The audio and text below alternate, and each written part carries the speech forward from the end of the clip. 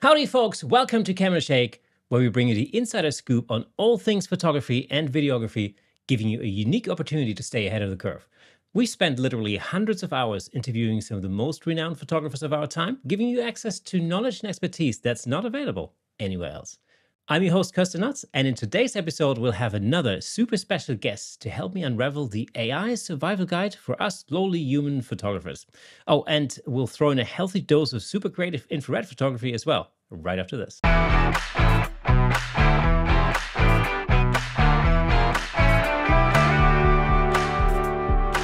Welcome to Camera Shake Podcast, episode 163. But hold on, before I tell you who our special guest is, let me just say that I'm massively proud that our friends over at Platypod have come on board to sponsor the Camera Shake podcast.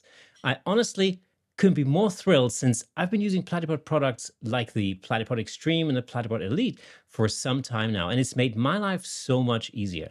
Platypod make the world's most compact tripods for photographers, filmmakers, and vloggers, allowing you to unlock limitless creativity and say goodbye to missed shots and restrictive rules with Platypod, where innovation never sleeps. But without further ado, let's give it up for today's special guest, the incredibly talented fine art photographer, award-winning wedding photographer, educator, and generally nice guy. Give it up for Mr. Troy Miller. Troy, man, how's it going? It's good. It's good. Thank you for that introduction. That was amazing. Well, thank you for being on the show, man. I'm Yeah. seriously thrilled to talk to you because your photography is so creative because you specialize in, I would say, well, fire and ice and kelp, which is a weird subject to photograph anyway. We'll talk about that in a second. Um, Yeah. and water. And so what I want to know really is like what was it that drew you to those subjects in particular? Well, the fire started first. I tend to be a creative in a lot of things. Like I like to build furniture. I do pottery. There's an anvil back there. So I'm always like building something. And I was in the garage one day, and I was making rivets. And every time I fired up the torch, I was like, that looks really cool. Like that looks really cool. Like I got to photograph that. Like how can I photograph fire? So spent the rest of the time in the garage working, and I'm thinking like, how can I photograph that? So that's kind of how the fire thing started, the torch and the sparks and all those kind of things got started. I created a couple images, entered them in competition, and they went crazy. They went to Professional Photographers of America. They went lone. They did really well, and I'm like, wow, this is kind of fun stuff. And that was just the path. That was just the beginning of it. That was where we kind of dove in, and it's unusual. I like things that are unusual and unique. Your fire images are really interesting because it really, when I look at those, I'm trying to understand that that's actually fire. There's so many shapes and colors in there. How do you photograph that? I mean, is it like a gas burner that you're photographing, or how does it actually work? So, what that is it's a. And I don't recommend this for anybody. By the way, this is not a safe thing to do. It's like Right. disclaimer right here. So basically, what it is it's a piece of tubing that I feed propane into with an igniter. Right. And then you put a little bit of material in there, so like tungsten, a little piece of titanium, like little fine grains of that. Any high carbon steel works really good. And then you prime it with propane, and then you ignite it, and it pops, so you get this big explosion. And that's what I'm photographing. So it all has to happen. You prepare it, and it all happens in the dark. So then you open the shutter, and you hope your exposure is right, because a big pop is really bright and a not such a big pop, right?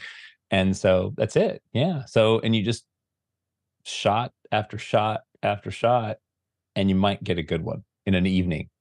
So So do you set your shutter to bulb mode? So is it like permanently open? I set it for like a 2 minute shutter release. So basically I have a remote. So you just crack it, fire the explosion basically, and then the shutter closes because it's in the dark. So, I don't need to keep it open any longer than it takes for that explosion to happen. Which is usually by the time I can hit the igniter and the time that it pops and the time that I can like, okay, reset. 2 minutes is good, but really it's probably 10 seconds.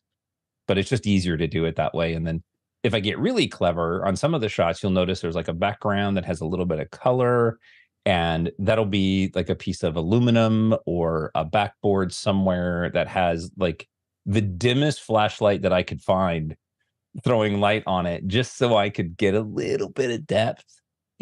So it's fun. It's very technical, very time consuming. It's what's And amazing. I mean, the thing that amazes me is just the colors in it are just so striking. oh yeah. Yeah, they're really wonderful. I used to stream on Twitch. I actually did a stream on Twitch with it one time, and that was tough. That was tough to stream and do that at the same time. But it's interesting to go back and look at that and actually see the steps, because it takes so long to prepare the shot just to get one shot. And then you Yeah. look at the back of the camera, you're like, oh, that's overexposed. Hopefully the next one's better. So how many? I mean, how many attempts does it usually take you to get a usable result? Hundreds. I mean, it's hundreds and hundreds and hundreds. I mean, I'll shoot for days before I get one that I find to be unique or really interesting. You can kind of narrow it in and get predictable results after a little while, but then they're kind of boring. They're kind of the same. It's the same, the pattern. The pattern tends to repeat. And that's not what I want. I want something that's unique. I want a little explosion and a spark, or I want a weird color. So it just takes a lot of time. So how do you adjust it that you get different type of shapes? In this explosion. It depends on the pressure of how much gas is in the Uh, pipe. So how big the pop is. So if you do I call them ghosts. If it's just a really, really light amount of gas in there and you get this cloud of blue. But if you put more gas in there, then the force coming out the end is even greater. And that's what shoots the sparks out, and that's what gives it that sort of streaked effect. And the way that you control it is you just hope. You put in the right material, and you hope that you get the colors that you want. I've tried manipulating the colors, and it doesn't really work really well with different like little chemicals and things that burn different colors, or like the firewood packets you can get, that doesn't work. It all happens so fast. So did you ever get burned? I only got, well, not really. I only got burned when I actually, the slight burn when I touched the tubing after shooting for a long time and I was cleaning up, and it was just like, okay, that was stupid. Like there was fire here. But I do wear like I do wear a full face shield when I'm doing that, because I don't want any of these little particles coming back into my face. And the camera is usually I have 105 macro, and so it's maybe 2 feet away, 3 feet away from the subject, so the camera's pretty safe. um but it's just one of those kind of things that I look at and think like, okay, well, that's really hard to photograph. That's what I want to go play with. Yeah, yeah. I mean, it's still, it's super interesting because it is every result is, or every image is unique in a way, because you can Right. never reproduce that in a sense, and I think that's really what's so stunning about all of these. Thank you. Yeah, it's really fun. And as you go back, and because I started shooting these, I think I started with like the D4, the Nikon D4, and then I got a D850, and every iteration of camera has given me better results. Because the tonal range and the tonal values and the ability to capture subtle colors has improved. And now with like the Z8 or the Z9, or any of the Z cameras, really, the sensors are just phenomenal. I'm seeing different colors now, like more subtle purples and magentas, and so I'm like, can't wait to go do it again. I haven't shot it in a long time, but When talking about color, what I find super fascinating about your ice images as well is just the color tones in there. It's the shapes are somewhat like alien, which is like, I think with a lot of those images, you got to look really hard to understand logically that that's actually ice that you're looking at because the shapes look so like that might as well be an alien planet. Do you know what I mean? Yeah, that's the fun of it, right? I mean, we're surrounded by objects that we easily recognize, and then if we pull back enough or we push in enough, then they become unique and different. And that's what I'm so attracted to is that ability to be unique and different. And as a wedding photographer, I'm out in the world all the time photographing people. This is the ice and the fire and the glow stick stuff and all that. Like I can do all that in a garage. And I can just walk away from it, you know, if I need to refill on my beverage, or I can listen to whatever music I want. So it's like my own little creative world, and I like diving into those things and trying to create something that looks unique. Yeah, I feel the same way about selfies, weirdly enough.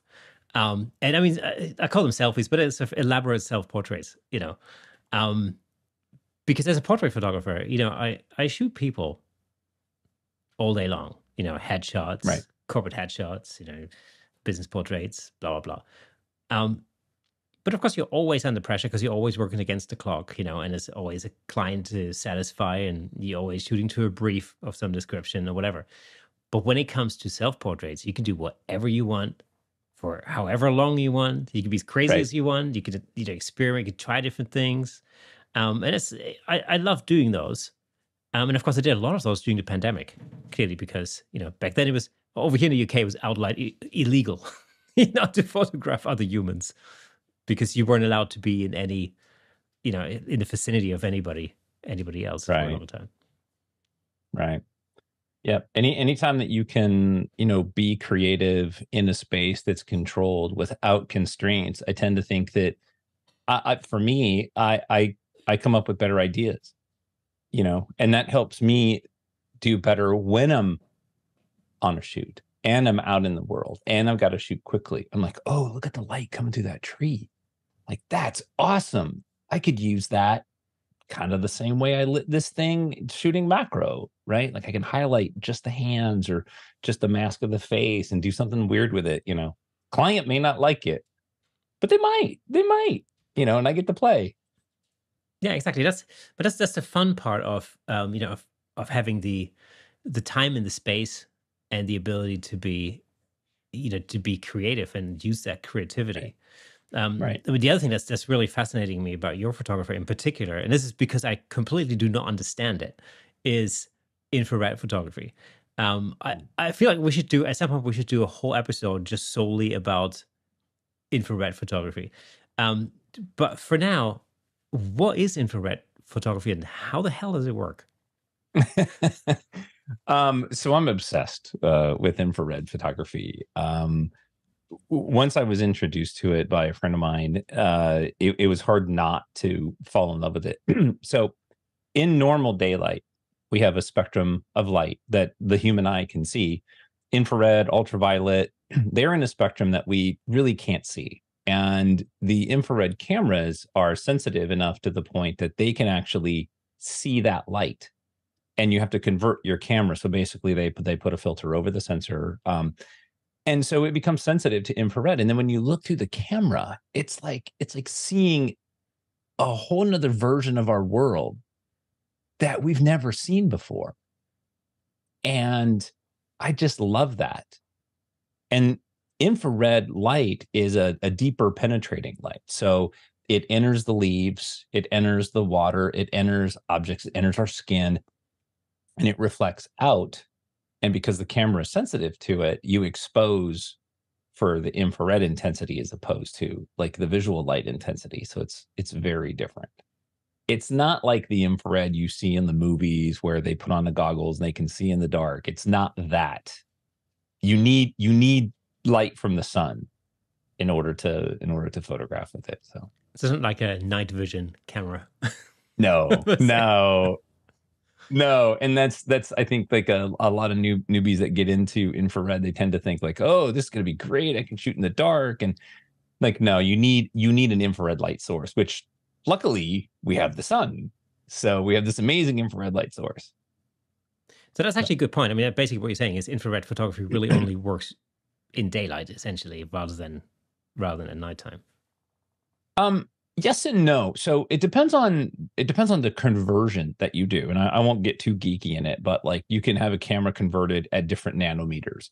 So like 850 nanometers is more strict, so it will cut off visual light more often. You can go all the way down to like, well, they vary, but my favorite is like 720 nanometers because it picks up a little visual light and a lot of infrared. So I can shoot in normal light. Like there's really no infrared light coming in off this LED light panel, but I could still use it with the conversion that I have. So it depends on the conversion. There's a lot to think about. Like, what am I going to use it for? So, and then editing the image later, that's a whole nother process. Yeah, I mean that's an interesting point, because there's not only the shooting part, but then there's this post production part. What is it that you have to do? I mean, actually, there's two questions in there. First of all, I'm sort of wondering. You said you have your camera converted. There's a filter that um, gets attached to the sensor. What Mhm. effect does it have on all the other instrumentation in, like the metering, for example, in the camera? Do you still expose? Like, can you still use your meters to expose correctly, or how does that work? Kind of. I mean, how do So how do you expose to infrared light? That's kind of what I'm asking, I think. um, well, the cameras are calibrated for visual light. But luckily, with the mirrorless wave that we have, the mirrorless cameras are absolutely perfect for infrared photography because what you're looking basically through the sensor. So the metering system is not adversely affected, but it's not calibrated for infrared, which means that the meter tends to underexpose infrared. But that's okay because we can just use exposure compensation and we can see, the brightness and the intensity in the image changing. So that's wonderful. We can see it happen. Other than that, like your image stabilization, your lenses, everything else just works. If you're shooting on a DSLR, that's a little bit more challenging. You have to actually calibrate a lens, or you have to use a live view feature, to look through the sensor. But no, it's completely transparent for the most part. Other than exposure. Exposure can be kind of wonky because the camera doesn't realize that it's sensitive to infrared light. So it tends to overexpose. Maybe a stop. So I'm constantly setting exposure compensation. So you can still eyeball it because you can kind of see the final image in the Oh yeah. viewfinder on the mirrorless. Okay, what else actually that makes it a lot easier? It's way easier. It's really actually wonderful. I mean, if you know somebody or if you're interested in infrared, you can go online and you can look at all these images. You can see the black and white conversions. You see the faux color, which is where they've got like the pink, foliage or yellow foliage and blue sky, whatever. But to be able to look through the camera and to walk around and like point it at things, you're like, oh my gosh, I didn't know grass could look like that. The moon is a perfect example. I'm obsessed with chasing the moon.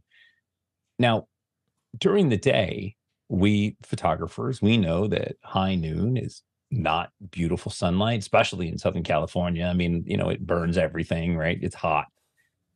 But with infrared, you can point it around a scene and you see these wonderful shadows and things pop out. And the moon, for example, the moon is set against this wonderful ultraviolet blue background, but it's lit by the sun, so it's infrared. The camera's sensitive to infrared and not sensitive to ultraviolet, so the moon pops out in the middle of the day when you almost can't even see the moon. So things like that tend to happen when you start to get into infrared, and you're just like, oh my gosh, like there's so many things I can do with this. How do you decide what your subject matter is going to be when you're shooting infrared? Is that something you sort of learned with experience as to what looks good in infrared and what doesn't? Like, for instance, could you do like what effect would it have on, let's say, portraits? Like, let's say if you shot a portrait of a person. So it's like any of our photographic skills. The more that we use them, the more natural that they come to us, right? So any of us that have been shooting for a long period of time, I can walk outside or I can walk inside. You could do the same thing, right? And look around and be like, this is probably 2.8 at 500th of a second at ISO 400, right? Like you have an idea. Shooting infrared is the same thing. The more that you walk around, the more you point it at things, you're like, well, that's an oak tree. you're not going to look beautiful in infrared. But that's a pine tree. That's going to look amazing in infrared. And oh, there's a lot of grass, and oh, look at this tunnel, and look at all these shadows. So after a while, you get used to that. Um, Humans are very interesting because it is not flattering, first and foremost. It makes your skin translucent. So when I say it's not flattering in the traditional sense, but people look amazing, I think, in infrared. But your veins will pop out in your arms, your eyes go dark because there's no infrared light exiting, your eyes as much as it is your skin. So they can have kind of an odd appearance. There's a good friend of mine and Frederick's.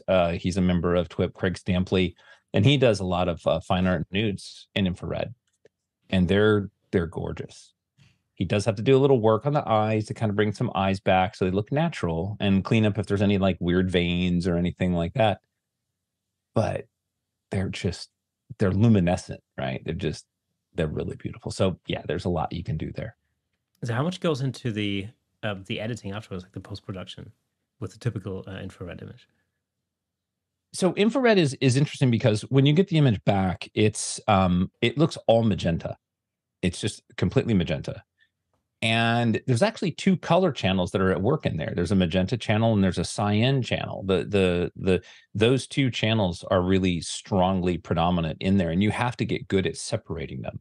So if you're using software like Lightroom, you have to create a custom DNG profile. If you're using something else like a Capture One, you can just right click anywhere with the eyedropper, and immediately you'll see two tones will pop out, and then you can start converting. Because once you get those two tonal separations, now you can create your highlights and your shadows and work through. It's not as simple as, oh, I'm just going to desaturate you or run you through Nik filters, because that stuff doesn't work on infrared. I mean, you can get results. So initially, everybody just desaturates and plays with it, but eventually you want to get deeper. It's a whole conversation. But it's not complicated. Yeah, it's Yeah. not complicated. It's not a barrier by any means. It's not a barrier. How did you first get into shooting infrared? So a friend of mine, Ken Skloot, who is an incredible landscape photographer, he had been shooting infrared for a long time, and I went to go visit him in Arizona. We went to what is it, Saguaro National Park, and we were photographing the cactuses, and he's walking around and he's photographing all these dead cactuses that I didn't think were very cool, right? But he's amazing. He was a Canon Explorer of Light. Like, this guy's good. And I'm like, Ken, what are you doing, buddy? He's like, oh, I'm photographing these guys in infrared. And he showed me the back of the camera, and I was just, that is not there. Like those tones and those forms and shapes, like I don't see those. But you look at the back of the camera, and I'm like, what the heck? Immediately, I got home and converted a camera. So can you convert any camera, or is there like anything you need to pay attention to? um, I think pretty much any camera that you can get to the sensors. So in the US, there's a company called Spencer's. There's another company called, I can't think of them off the top of my head, but if you look up infrared camera conversions, most of the websites, they will give you a list of cameras that they can convert. It's about $350 US, and it's reversible, by the way. That's a really stickler for some people. It's like, oh, I don't want to convert a camera. Yeah, they just take the sensor, they just take the filter out, and they put there's a protective filter that goes over our sensors. They put that back, and you're good to go. So That sounds pretty easy. Have you ever yeah, had a camera converted back to normal? I did. Yeah. So I converted a D850 and a D7000. And when I sold the D850, nobody wanted it as an infrared camera. So most websites or most companies will convert them back for like half price. So if it's like $300 to convert it, they'll do it for like $150. You just send it in, they take it out, they clean the sensor, they clean everything, they put it back together. So then I sold the D850 unconverted. Yeah, it's great. I mean, you're an award-winning wedding photographer as well, by the way. Have you ever shot a wedding in infrared? I, I always take the camera with me, and I have shot many wedding images in infrared, but not like a whole wedding. You just couldn't do it. But yeah, I take it if the opportunity is there, if the moon is out, if they're on a golf course with a lot of greenery, a lot of beautiful trees, pathways, things I think would lend itself to infrared. Absolutely, yeah, it's always there. It's always there. It's always with me. How did you, I mean, I love the creativity in what you do, and I think one of the things that sort of struck me the most, again, because I wasn't really sure what I was looking at, was your whole thing on photographing kelp. Yeah, You know, it's like, how did you come up with that? Like, what is kelp? It's like seaweed, isn't it, or something like that? it is. Yeah, yeah, yeah. It's seaweed. It, that sort of stemmed from the early learning process with infrared. I was learning to see infrared, and we would do road trips up and down the coast of California. We would drive across country, and the infrared is my walking camera. Like if I'm going to go somewhere, I grab the infrared. I never take color. I mean, I have my phone, so why would I need that? Like I got that by. And I remember being on the beach, and you're just kind of like pointing the camera around, looking through it, just trying to see what the world looks like. And I went, what the heck is that thing that's glowing in the massive grayness of nothingness? Right? It's like, oh, it's kelp, it's seaweed. Because it's translucent, it's gelatinous. The infrared light reflects out of it, but the water around it doesn't. So immediately it pops out. So then the journey is to find beautiful kelp. How do you balance your work between shooting weddings and doing the fine art photography? I never stop moving, and I don't sleep a lot, so I'm always doing something. If For a long time I didn't chase personal work. I mean, I've been doing weddings for over 30 years, and I would say probably the first 10 or 15 years, like I never chased personal work at all, and I was really getting burnt out. And that's about 2004, 2006, 7, when digital sort of started to kick in, and I thought, well, this is kind of cool. Like I can manipulate this stuff. I can do what I want.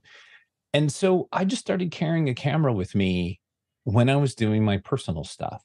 I like to do a lot of camping. I like to be outdoors and hiking and, dirt bike riding and whatever. I always had a camera with me. And it's amazing, you go for a morning walk across the sand dunes and you see these little cool tracks from like a stink bug, and you're like, oh my gosh, like I'm going to photograph that. So always having a camera with you, always just having your eyes open and being inspired by what's out in the world. That's it. And it all kind of like eventually cascades into like, oh, I'm going to photograph ice in my garage. Well, I'm listening to Metallica and sipping scotch. Yes. Awesome. I mean, that's really where I always think the beauty lies with photography. The ability to be, creative, to look around you in the world, and pinpoint things that you think maybe that may make an interesting image, and it could be absolutely anything. Um, Right. and of course, now we're at a time where you can generate all of that using Yeah. AI at will with, you know, a really simple 3-word text prompt, Right. something like that. How do you feel about that? Oh, I'm excited about it. I think it's amazing. Yeah, I am super excited about it. I mean, I literally have Midjourney, and Discord open every morning. I get up, I have my tea, I check my email, and I look at what other people are creating, and I'm so inspired by it. I really am. I think it's new, just like any technology, but I'm very inspired by it. It's a very divisive sort of subject, depending on who you talk to. I think with anything that's new and untested, you know, there's I think for a lot of people there's sort of an initial fear of the unknown, which is sort of a typical human Right. condition, I guess. Um, how do you like how do you sort of maintain your artistic vision when when there are tools like, yeah, and personal style, let's say, in an era where AI may, you know, come and compete with that. Does that make sense? Um, well, I may be fortunate that I'm not in an industry where I think AI is going to compete anytime soon. I mean, I make my living photographing people that want to be photographed, where, AI can't really do that. You could upload like a headshot and have AI make you a couple more variations of that headshot. So, like for what you're doing, that might be some competition. But in reality, it's like fast food versus quality food when it comes to humans. Like they're like, oh, Kirsten, I need you to do a headshot. I need you to make me look good. I need you to take off 20 pounds. And, you know, uh, AI may be a long time away. I don't think is going to do that. I think humans are going to want human interaction. So I'm not, me personally, that doesn't scare me. I don't think that it's going to do that. Yeah, I mean, I totally agree with that. There's certain, parts of the industry, like wedding photography. It's, it's all about that particular day, the special moment, Right. and capturing that, as a memory. That's what it's about. I mean, event photography in general, I think you could say, is all about the actual event that's Right. happening, the moment. And I don't think necessarily AI will be a massive, competition for that. There are other things where I'm thinking, like product photography. Oh yeah. I can see that suffering, due to the influence, of AI. But at the same time, I always think, well, you know, I'm sure people had the same conversation when digital first arrived on the scene, and the ability to manipulate your images in Photoshop, started happening and stuff like that. Yeah, absolutely. I think that anytime we've seen a technological leap, when the camera was first invented, the painters of the day felt that, well, there's no art in photography. Only painters are artists. Like you just capture what you see, like you're not really an artist. And the technology has proven that to be very, very wrong. And it's also opened the doors for people who can't paint to create art, which I think is super wonderful. And here comes along AI. Here's this ability to sort of have an imagination and ask an AI or a computer, like, here, generate this image for me. Now, if anybody's ever tried it, it's not that easy. You get amazing images, but you don't get what you want most of the time. But I do think that it's going to allow people to be creative that maybe have a hard time with photography, maybe have a hard time with dealing with shutter speeds and apertures and lighting ratios, and maybe they have mobility issues, or maybe they just can't draw, right? Like they can create amazing things that are in their mind and show them to somebody. That's what art is. Like I'm super excited about that. Because kind of would have been my next question. How do you see that relationship between creative photography and AI? Do you think it's you know AI enhances, or detracts from the creative process itself? Well, I I it's a big question. um, there's really two parts to that. First and foremost, AI is not photography, so I don't see it as competing in photography. I do see it taking jobs or taking clients that don't need photography now because they can generate a commercial scene or whatever with AI. But AI is not photography, so I don't really feel like that's going to compete with me very much. However, I think that we can use as photographers, I think we can use AI and we can use like a mid journey and a generation of images to inspire us. It's super cool to sit down and to generate a scene and play with lighting scenarios and then be like, God, if I could just put a bride in a place like that, like I would have never come up with that idea. Or we can also use AI. I use AI a lot to generate backgrounds or skies or things that I need to add to my images, not to completely change them. Although I'm okay if I change my images because they're art. But sometimes I need tree bark to get rid of graffiti that I can't easily remove. Or, I want to put a couple ducks in the pond. I don't have ducks. So I can use AI to generate those. Yeah. It's a tool. Yeah, I mean, see, I always think, the creative. creative thinking or the creative process is basically, it's sort of it's a string of making lots of decisions. If you think Right. about it, because you as a as a creator. Oop, one second. Somehow, what's happening now? Sorry, Apple Mail has just decided to just launch itself for some reason. How very bizarre. I'm telling you, there's things happening here on this computer that are unreal. Okay, cool. Let me just ask this question again. Um, I'll just make a quick note that I removed that. Okay. Um, so I often think that when it comes to the creative process, as a creator, we simply, we make a number of decisions that lead us to a desired result. And sometimes that result is exactly what we had in mind from the start. Sometimes it's better than what we had in mind or slightly different because, along the way, we get inspired by this and that, and something happens and you go, oh, actually, that's better than what I thought originally, and so we then, Right. start to career off on a different path. Um, and for me, AI is really just another tool on that journey, generally speaking. Right. And also, the other thing I find is that when we talk of AI, it's really such a wide subject, such a huge subject, because you know AI can mean, well, changing a sky. Well, we've been doing that for ages. You know, Right. that's nothing new. Uh, or it can mean, well, using Midjourney and creating an entire image just out of nothing. That's sort of the other extreme. And then, of course, like you said, it's hard to call that photography. It's probably not photography. It's just art in general. Yep.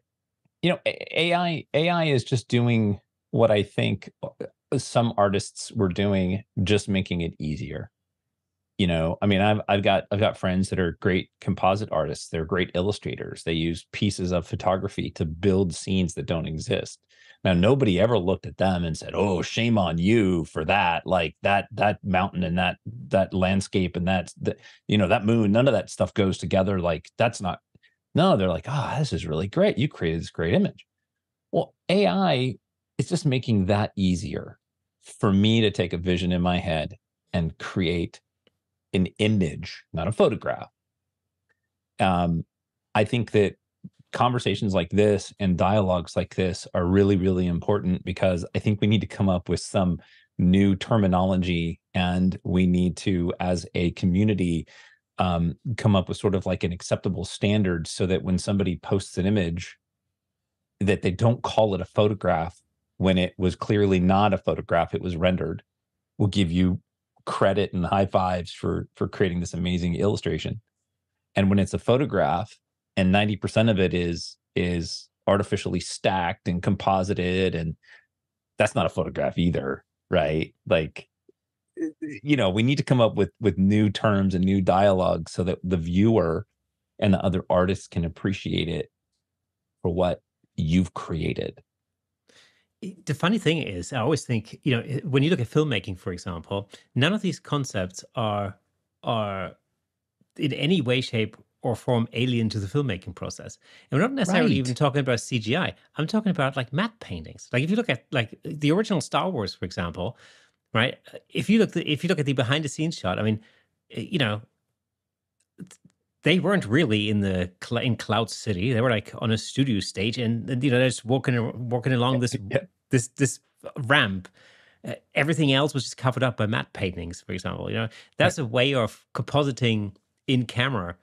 But you're doing the end result's the same thing. You're doing the same thing. You're creating a world that isn't really there, and you're passing that off in inverted commas as reality in a way in order to make the story work in that particular scene, for example. Right. And in a sense, a photograph or an image, and this is where ambiguity in language almost becomes a hindrance because there's so many words that we use for a picture, image, photograph, illustrations, and so Right. forth. Some of these terms mean something very specific, like illustration, but in other words are very arbitrary, like image, for example, that can mean a million different things. And it means Right. one thing to one person and another thing to another person, and I think that's where the problems are sometimes. Exactly, exactly. And photograph is very, very, very specific. You Yeah. know, a photograph is a very specific, definable thing, not just some term that we've coined and made very popular. It is a very specific scientific process of capturing photons in a way. So and I do a lot of competition and I do a lot of judging and one of the conversations that we always have behind the scenes is how many pixels are you allowed to remove and replace with something that was never captured as a photon before we don't call this a photograph anymore? And and that's always been a challenge pre-AI. I mean, in the wedding industry, in a lot of wedding competitions, you'll see the skies replaced, and you'll see streets removed, and you'll see castles dropped in the background because we don't have castles in the U.S., right? Like, so somebody will add a castle, and it looks amazing. That scene didn't exist, but they win national competitions, they get high praise, and they call it a photograph. That's what bothers me, you know.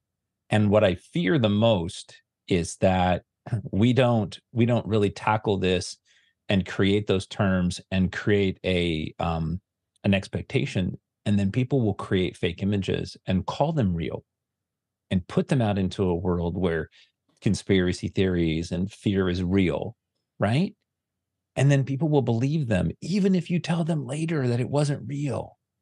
Now they believed one moment, they had that rush of fear or anxiety or excitement. How do you can't take it back? That's what I worry about because that is so good, and almost anybody can do it now. Yeah, I mean, that's the thing. Back in the day, you just have to be an expert to, to composite things to a believable degree. And just Right. coming back to the castles you mentioned, where I grew up in the south of Germany, it's the exact opposite problem. There's too many castles everywhere. You're trying to take a photograph where there's no castle in the damn shot. Yeah, it's bloody everywhere. These things, ruins. That's funny. People complain they're ruining the landscape. It's just bloody everywhere. We talk about like, manipulation and editing and things like that. And, AI made that easier. A lot of people like to, speak to this idea like, well, film was pure and film was honest and film was not. Film, I mean, you can go back through history and you can find back as early as like, the late 1800s where there's photographs, they're lies. They were composited. It wasn't any more honest. It was just harder to do and identify. Yeah, and very often you could look at some very famous photographers that made it their style and their business to, it artificially enhance the photo. I mean, Ansel Adams is a really good example for that. Oh yeah. I mean, these images aren't captures of reality; they were massaged and made to look by design the way that the maker, the artist, decided he wanted them to look, and that's ultimately that's an artistic process. Yeah. We do that every time we put a brush on a canvas.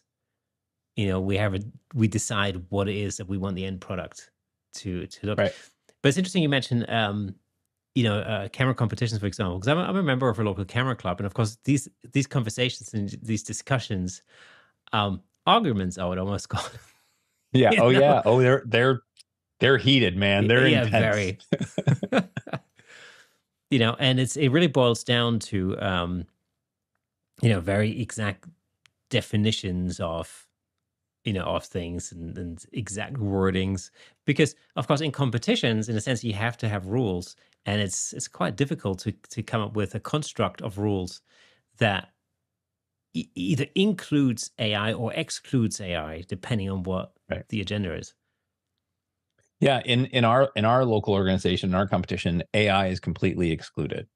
So much so that if I look at one of your images and I know the Milky Way does not rise over that, I'm going to ask to see your raw file because, or if I see a sky that doesn't look right, I want to see the file. I want to make sure, even using things like gigapixel AI and these others, like they actually add texture into certain things and stuff like that. Like we're trying very, very hard to draw the line in the sand And I think it needs to start at local communities, because two things: I want the photographers to be honored and respected for the images that they've created, that they went out in the world and captured, and they sat and they waited for days or planned a trip to get the moon in the right place or the sun coming in at the right angle. I want them to be honored for that. But I also want the artist who has this crazy, wacky vision that wants to bring all these elements together, use AI, use components, whatever, and create an image that I just love. I want them both to receive equal praise, but it only works if they're in their own category. And I think that's the key is categories, because it's not a new thing. I mean, categories have been around forever in camera club Right. competitions. Like a good example, over here is maybe the same in the US. I'm not sure, but I guess it is. Nature photography is very simple. There's absolutely no editing to be done afterwards. There's no, it's you photograph nature as it is, and that's the end of it. But there Yeah. are other categories that are a lot less restricted, where you can I don't know, you can photograph a river and artificially dump a fox in there if you want. I saw a picture Yeah. like that only recently. That's not Yeah. in nature. Yeah. That's not going to fly in the nature category, but there are other Right. categories where that's perfectly fine. You know? Right. Right. And that's kind of where it comes down for me. We have these conversations a lot with Frederick on in his community, and the photographers there is I really want artists not to feel constrained at all. If you want to go use AI, you shouldn't be shamed for using AI. I want you to go shoot film and do whatever you want to do.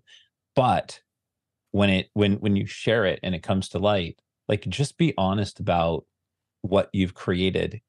You don't even have to say it up front. Like, I'm not about like, oh, you got to label this like 10% AI. Like, just share it as an image. If it's an image, if it's a photograph, share it as a photograph. And if somebody asks you, like, hey, did you really get 17 lightning strikes in that shot? Be like, heck no, I composited that in. And they would be like, great job. I can't do that. As opposed to, you shouldn't be asking me that. That's insulting. Like, come on. Like, it, you don't need to be offended because somebody asked you. And if you really did get like 17 lightning strikes, awesome. Show it. Yeah, I mean that's these sort of conversations have been going on absolutely forever. Oh yeah. One of the things I find a lot in this sort of community over here, and again, I'm pretty certain it's probably the same over in the US, is that you very often come across this sort of sentiment that you have to get it right in camera, and if you don't get it right in camera, then you're not a photographer or whatever.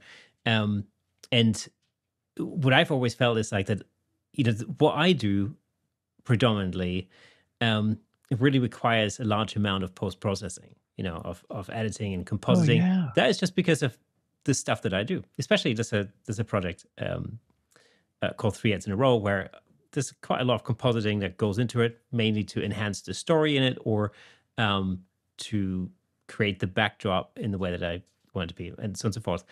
And so my argument is always that, well, my counter argument to that is always that, I shoot for the composites, like I shoot for the edit, and therefore I also need to get it right in camera, because I already know what the post production process is going to be. And if I Right. don't get it right in camera, I'm going to have a problem further down the road. So I also have to get it right in camera, but just in a slightly different way Right. from, you know, from Right. somebody And else. and I'll lean into that a little bit with Ansel Adams. Like, there's two images from Ansel Adams. There's the moonrise over Hernandez. It's one of the world's most popular photographs. And if you go look at that, that photograph was horribly exposed. And there's iterations over time that, as technology improved, chemistry improved, paper improved, Ansel did tons of manipulation to the negative. He did tons of dodging and burning and manipulation to get that image to be as good as he could. No way was that in camera. No way. That was almost entirely post processing. And then you have his half dome photograph, where it's is it El Capitan or half dome? I think it's El Capitan, where it might be half dome. Where the face of the rock is like all dark, and all the striations in the sky behind that is really black. And he shot that because he put a red Retin-A filter in front of the lens. that is not how you see it with your eye, but that was how the camera captured it, and then he manipulated it later. So what you're saying is exactly where I think all this technology kind of comes together, is that for some of us, post processing is part of my creative process. I need post processing. I get the best image in camera I can possibly get, especially with my brides or my families. Like, hide the trash can, get a nice clear shot of the sky. You know, oh, there's beautiful light. I'm going to use that beautiful light. And then in post, I do what I can to enhance those things.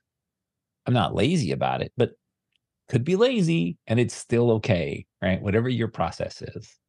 But post for me is very much part of my process. Exactly. And it's also, it's a massive part of the storytelling process, because that's the other thing, of course, that's often forgotten really in these sort of AI discussions, is that ultimately, there's a large degree of storytelling involved in a photograph.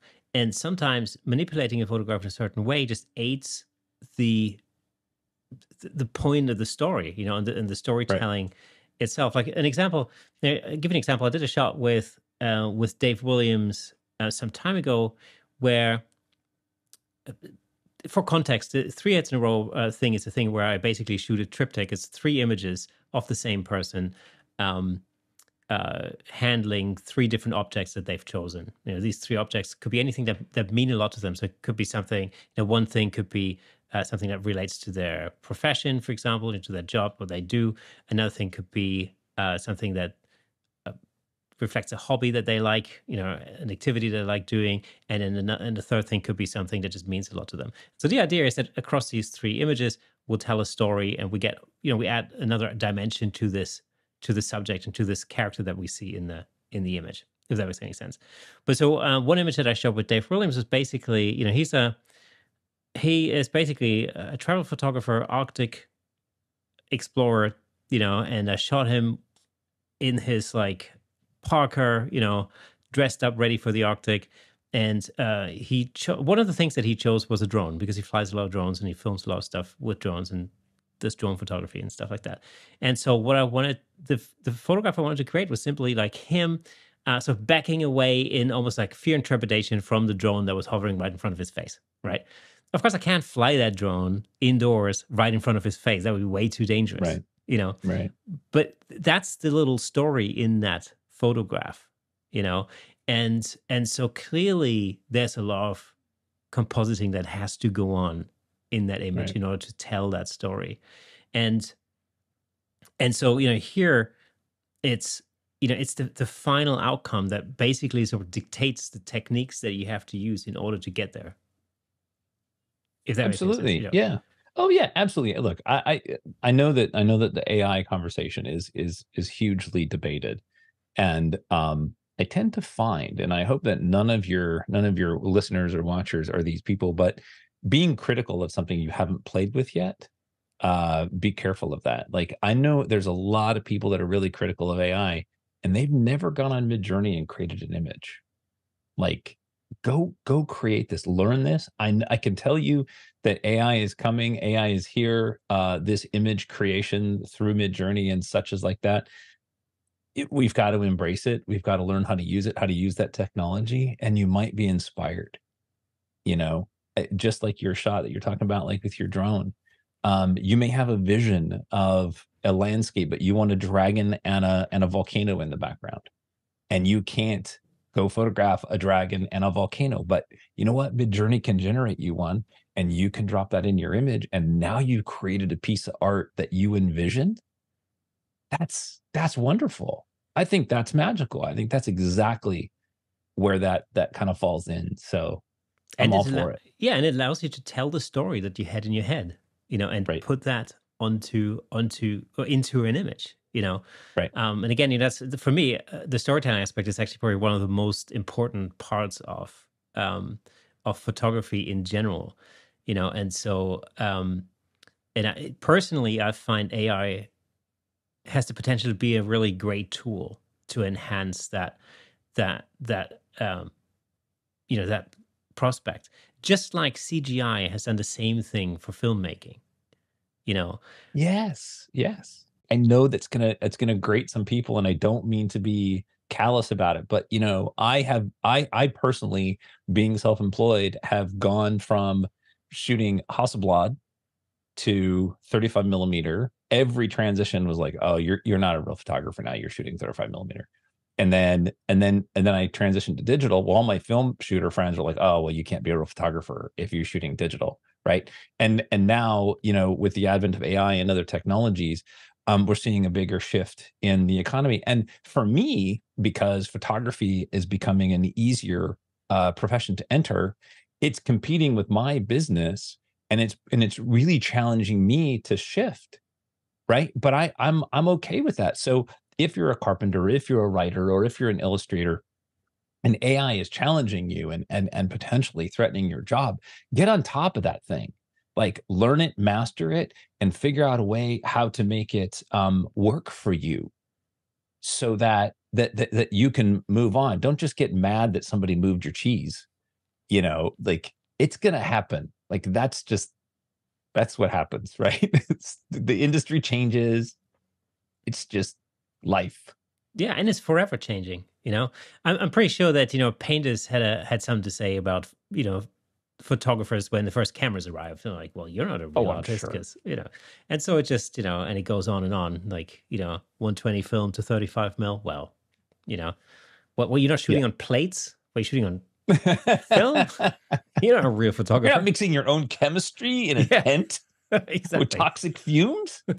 You're not an Well, artist. You're not dedicated. yeah, you're not using 20-minute exposures. You're not a real artist. Yeah. you Yeah. know I mean, it's and it'll I think it'll forever go on like that as well, because I think AI is just the next thing, but there'll be another thing in 10-15 years. There'll just be another thing.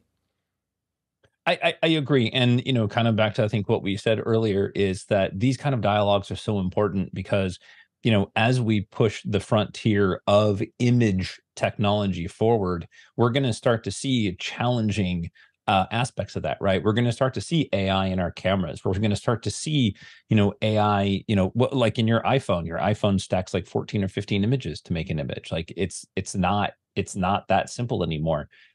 And we need the dialogue to define it, and we need the categories to define it, to put them in. And fiction and nonfiction, or in sports you've got pro and amateur.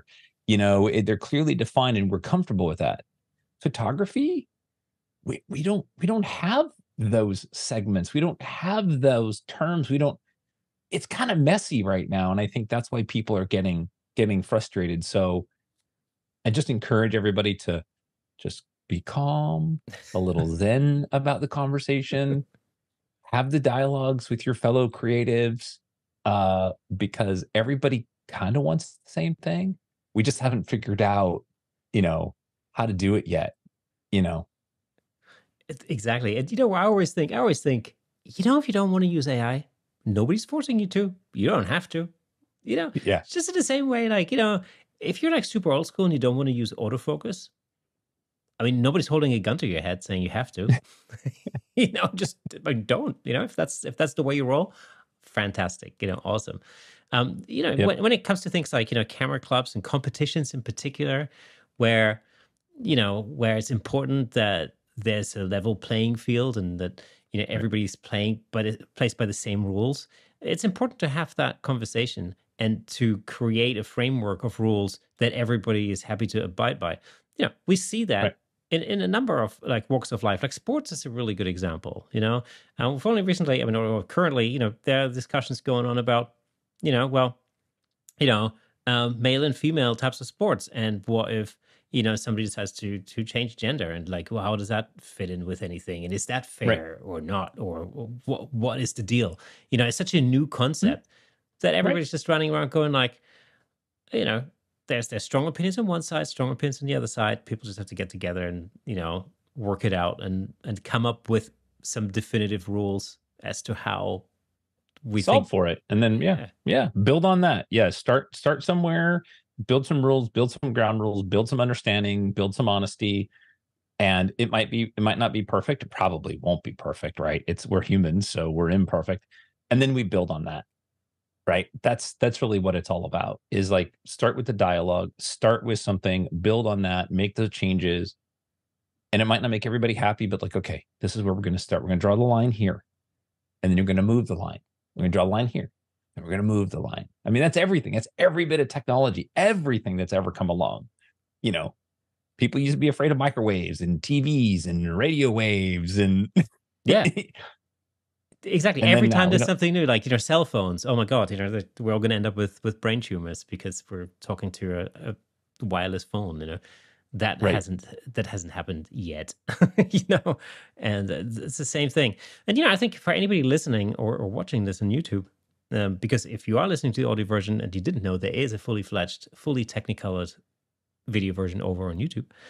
Um, but for anybody listening or watching, if you feel like you are threatened by AI, then just remember that AI is only a threat if you let it. Right. That's really the thing. And nobody's forcing anybody to use anything. You don't have to use Photoshop if you don't want to. You don't even have to shoot digital. You can shoot film if that's the way you roll. Totally cool. 100%. Well, something for everybody to consider, that if you're coming into this industry or you intend to stay in this industry for a long time, never, I shouldn't say never, but pushing back against something isn't usually not healthy, right? Like you can't fight the waves. The waves are coming in, right? The best thing you can do is you can learn how to utilize them. So whether it's AI, or it was mirrorless, or it was digital, or it was film, like, it doesn't matter. All the people who pushed against it, they went out of business. The labs, I remember when we transitioned into digital, the film labs thought this was a fad. They went out of business. Kodak didn't think that the digital image sensor was worth putting money into, put them out of business, right? So I just, for anybody that wants to run a business in photography, AI is going to be there. Embrace it, learn it, understand it. It's kind of like computers.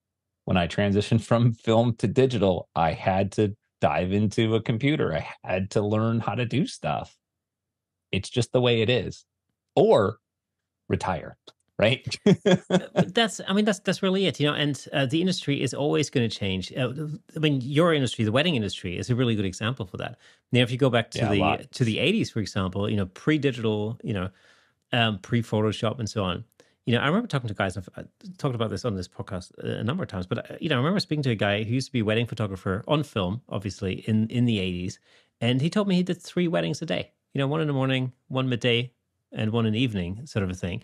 And he could do that because he would deliver one album with like 25 or 36 images in it, and that was it. Oh Nowadays, yeah. just imagine. I mean, how many images do you deliver as a wedding photographer? Potentially hundreds, if not thousands. You know, Yeah, the expectation has changed a lot. And in my business alone, that if I push back against every new thing that came along, I would have been out of business a long time ago. I mean, you think about 30 years of business going back to, God, what would that be? Can't even do the math quickly, but you think about like all the changes that I went through from film to digital, the big market collapse in 2008, the pandemic, right? Like, and then just the challenges of the demand in a market and in an industry. You have to constantly change. You have to, if you want to stay in business for a long time, you have to change.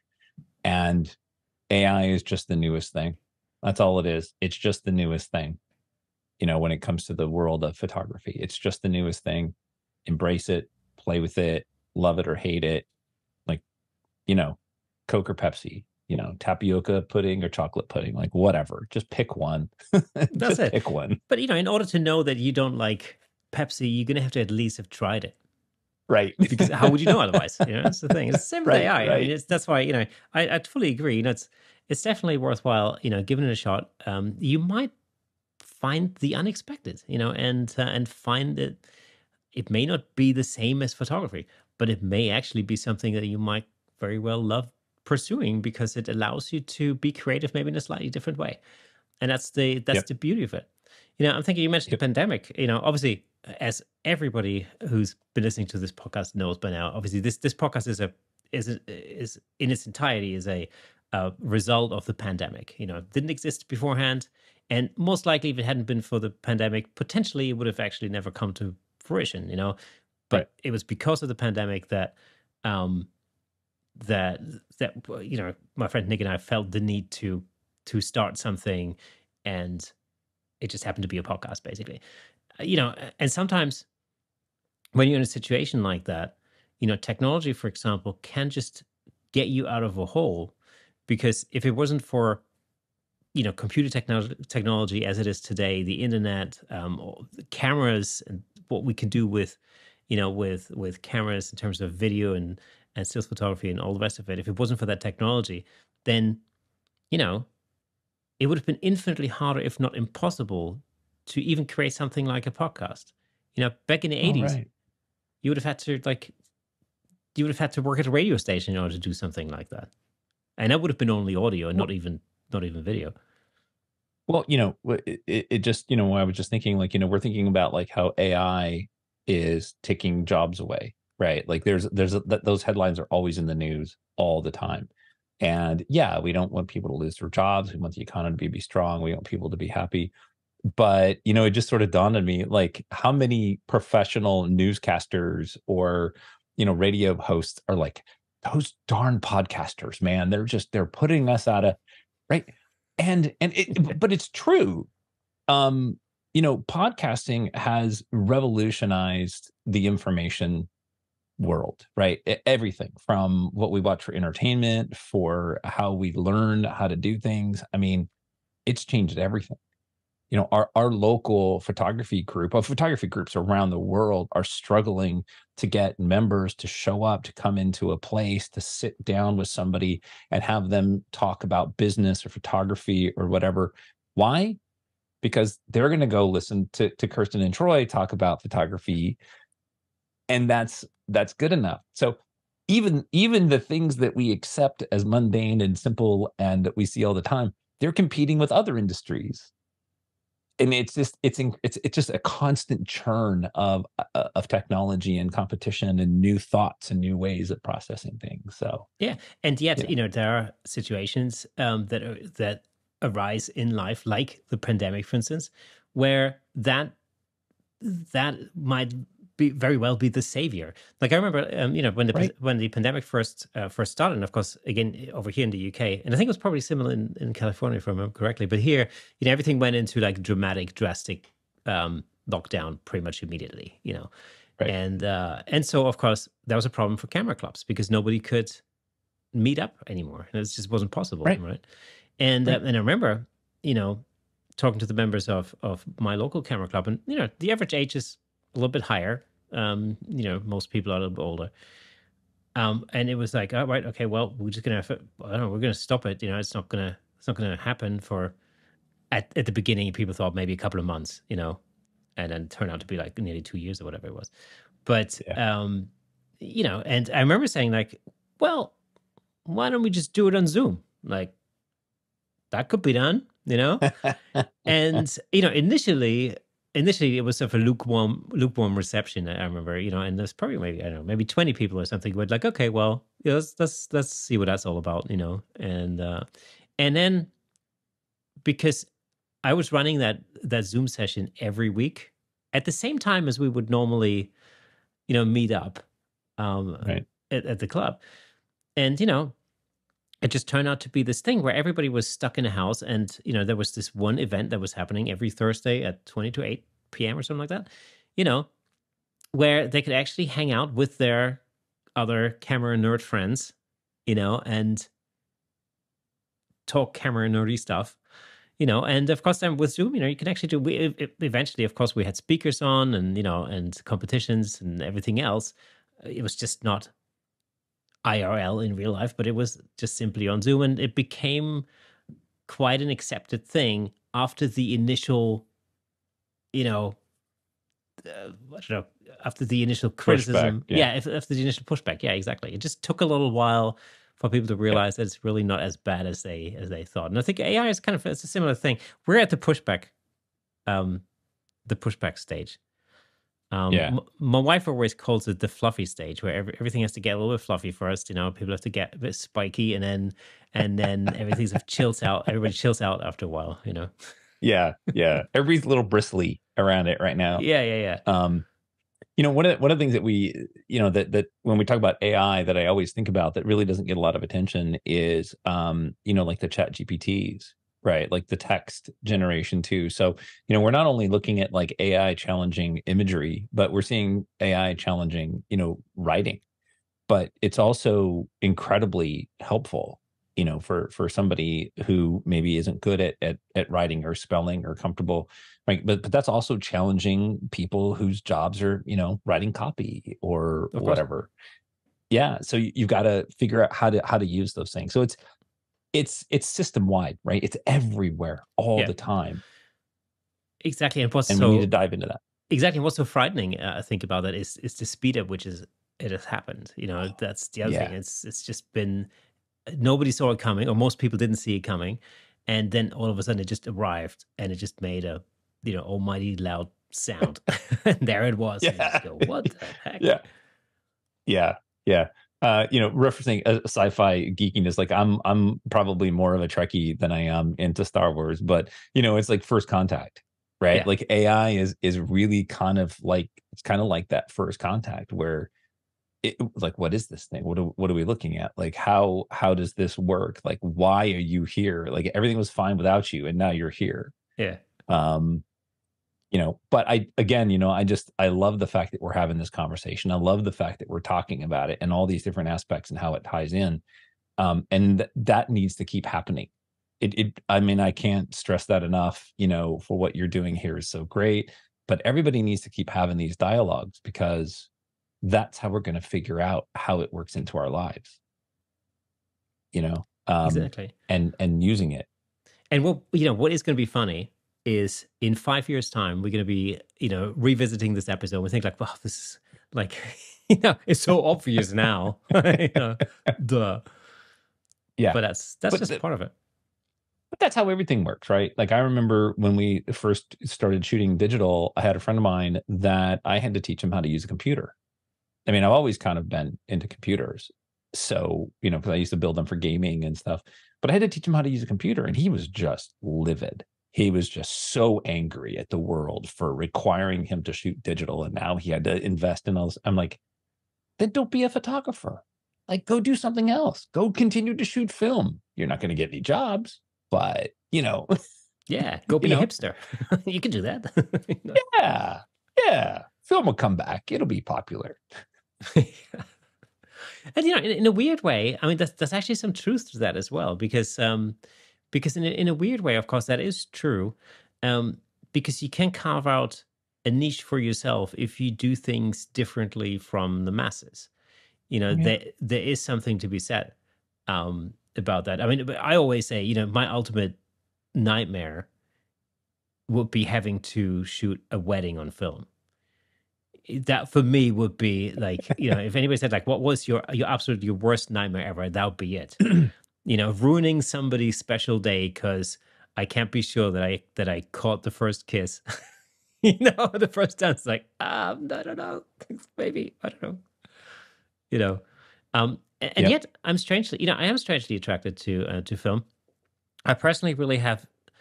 I mean, it's a weird thing. I have shot film back in the day, but that was to the extent of, well, you point and shoot, and then you drop it off at the lab, and then you get it back, and that's it. And Yeah.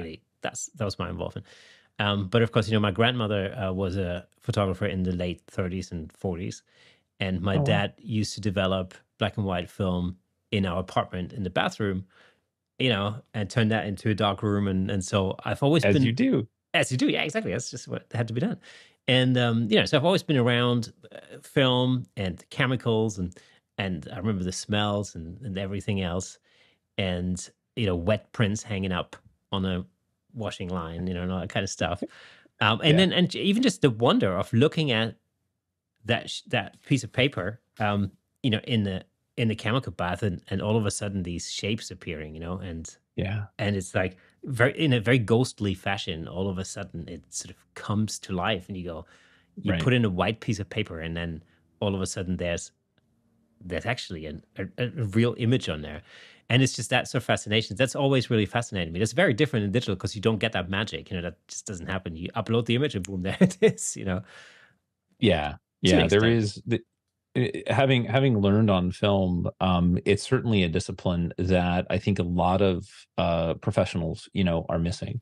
And although I never want to go back and shoot film again, um, I love my digital. It makes my life so much easier to be able to decide in post whether it's color, black and white, sepia, whatever. Um, the discipline of going in and doing a shoot and knowing that, at the time, every time you pull the trigger is going to cost you $1. Every trigger pull was $1, and I couldn't afford $1, let alone $100 of wasted shots. So you get really, really good at posing, lighting, getting that shot just right in camera. We talk a lot about doing that with digital, but everybody's still chimping, looking at the back of their screen, looking through a live viewfinder that's got live preview. Um, all of those things could be said, well, you're not a real photographer if you're not shooting on film and you're not costing $1. Like, it's technology, embrace it and Yeah. move on. If you get a chance to shoot film and play with it, you should definitely give it a try. But I will encourage anybody that's going to go shoot film, don't just shoot film and then scan it, because you're really kind of cheating the process. You have to stand in front of an enlarger and you have to shine light through that negative. It changes the image, but the process of doing that is so important to pre-visualizing your negative, your print. I mean, like, oh my gosh, like the whole process. You have to do the whole process at least a couple times. Like, just you have to do it. I love, and I've recently gotten into is Instax photography, like Polaroids, basically. Oh yeah. I just love it. And what I love about it is I love the process. That's one thing, but I also love the fact that there's virtually nothing you can do after you push the button. Once you push the shutter Yep. button, that is it. What you just that's it. You can't do anything to that anymore. And it's that sort of there's almost like a degree of helplessness to that. Um, and and I've really come to love that process. So it's super simple. And it's also not cheap, because these Instax films, Right. Polaroid films are bloody expensive. And you're talking, it's the same thing. It's about $1, Yeah. roughly per shot. And if you get the lighting wrong, or then well, that's just cost you $1. So Well, I don't know if the Instax will do it, but I remember like the older Polaroids, they had the emulsion was in between two layers of plastic. So I don't know if it's still that way. So what we used to do is we would get like these little tools and then you could manipulate it before it's set. So we would go in and you could manipulate the grass or the tree and it could like draw over it, and it would create this very unique one-off piece of art, right? Like that was it. Like yeah. there was only one. It Yeah, was really Instax cool. Instax, it works a little bit differently. I'm not sure whether you can do that. You might be able to do that still. But it's different in the sense that you like shaking the image isn't going to make any difference anymore. That's basically Oh no, that was gone a it's, long time ago. yeah. So I mean, it's an interesting thing. There's also, I mean, there are easy ways to cheat with that as well, because obviously, it's digital technology has to seep into everything. So with Sure. the Instax Evo that I use, um, you can either use it as an Instax camera, which is great, or you can use it basically as an Instax printer. So you can Bluetooth your phone to it, and then take an image on your phone and then print that out in the shape That's of an awesome. Instax. And that in That's itself, awesome. I mean, that's great because actually, the lens in the Instax camera is well, how can I put this? Not particularly good. you know so often you definitely get a better exposure with your phone. But yeah, I use that thing all the time. Every time I go out, I have it with me. Every time I go into London, I take it with me.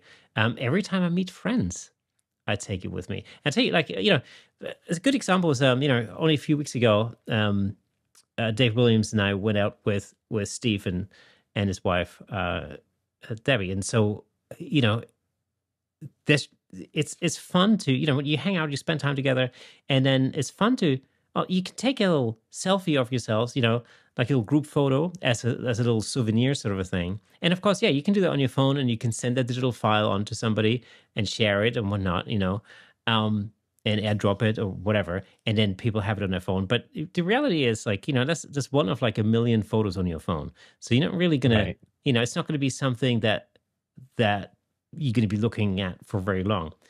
So what I love doing is to print out a little Instax photo and give that to somebody. That's cool. Because it's a little hard copy of a little souvenir that it just because it's a physical thing, it just actually means a lot more, than just an image on your phone. Yeah, I agree. Yeah. And Yeah, it's I know it's very neat. Yeah. and that's the beauty of printing and printed imagery and printed photographs and stuff like that. There's still, after all these years of digital craziness, there's still something really beautiful about having an actual thing, physical thing in your hand. Oh, yeah, absolutely. I mean, like we didn't even get into, like printing. I mean, my entire career, I don't make a living off shooting. I make a living off selling prints. I have to sell images. I have to sell prints, albums, wall portraits, wall collages. I mean, so I'm all about what's gonna look like on the wall. We've only talked about like the creation process, right? Like Yeah. where do you generate images? But it's for me, it's all about like, okay, now I'm gonna print it. And that changes everything too, by the way, right? Like tonality and tonal range and color space and all the things that completely changes. Um, but being able to hand somebody a print or print something out or hang it on your wall, I mean, like, yes, everybody print everything and hang everything. Like just put stuff on your wall. It's Yeah. great. And there's something so special about that. It's just like handing somebody a print and seeing them look at that for the first time. This it's like a really special moment. That's Oh yeah. one of the things I love the most about portrait photography actually is, when somebody sees the final product and they realize for the first time that they don't look like shit, like they always thought they did. you Right. because now they're properly lit and posed and, photographed and everything else. And it does so much to, somebody's self-esteem and self-confidence. Yep. It's just a beautiful thing to see that transformation, in another human being. That's one of the reasons that's why I love shooting people. I I tried a little agree. bit of I product photography during the pandemic. Didn't quite have the same effect, I should say. No, it's not as inspiring. The human factor is one of the factors that I think that we need to sort of really focus on. I mean, regardless of what camera you use, regardless of all the technology behind there, when you're photographing, we're really kind of doing it for people. You might be photographing landscapes, but you want people to look at them. You want them to have that visceral relationship. If you're photographing somebody else, you want to be able to communicate what they feel or what they're experiencing at that time, or like what you're talking about, like your headshots and things like that. You want to make them look good, make them be confident. There's this whole human factor involved. The background, even if you're creating images in AI, you're going to show them to somebody and you hopefully you get that visceral reaction that makes them feel good or whatever you want them to feel, right? There's that human factor that we have to consider that often gets left out of when we geek out on technology. Is like all this media is created for somebody with eyes to look at. That's it. Exactly. We have to look at it. Yeah, I always say there's always a person in a photograph because somebody's looking at the damn thing. Right. That's it. Right. That being said, I think that's a great thought to finish this episode on. Troy, it's been an absolute pleasure having you on the show. I love this conversation. It was very inspiring, and hopefully, for those of you who've been listening and you were in two minds about AI, maybe that's uh, giving you some food for thought, and maybe you'll go and try it out before you throw out the bath with the bathwater, whatever the saying is. I Baby can't with the remember. bathwater. The Yeah. baby with the bathwater. That's it. Okay, folks, that's all for today. There you have it. One incredible conversation. But before we go, let me just recommend another episode that I think you'll like. Check out episode 135, 7 Best Tips to Improve Your Photography, featuring tips from some of the most legendary photographers of our time. I'm sure you'll love it. And for those of you who are listening to the audio version of this podcast, did you know that there's a fully fledged video version on YouTube with plenty of examples of our guests' photography in full Technicolor? I may have mentioned it once or twice in this episode. All you have to do is go over to YouTube, search for Camera Shake Podcast, and you'll be able to watch all past episodes on there. And if you're on YouTube already, well, get in touch and leave a comment, and remember to hit the like button, ring the bell, and share with your friends. You can help us reach a greater audience all over the world. Once again, thank you for listening and watching, and I'll see you next Thursday.